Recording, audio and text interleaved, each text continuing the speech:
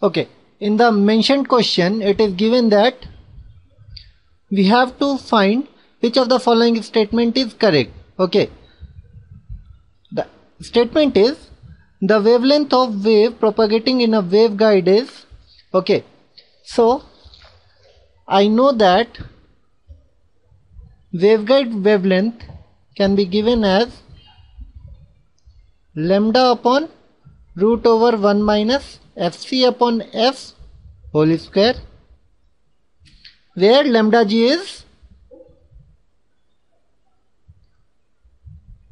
waveguide wavelength. Okay, lambda is free space wavelength,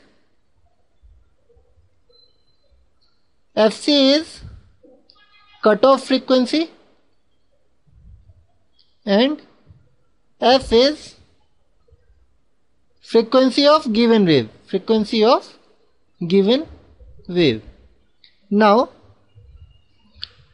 we know that from the question it is mentioned the wavelength of a wave propagating in a wave is, from this what I can say, that lambda 1 by 1 minus fc upon f whole square root over will always be less than 1. Okay, that means waveguide wavelength will always be greater than lambda.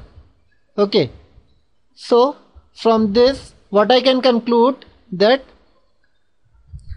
my option B is telling greater than free space wavelength, means lambda is always greater than means waveguide wavelength is always greater than free space wavelength. So my option B is satisfying.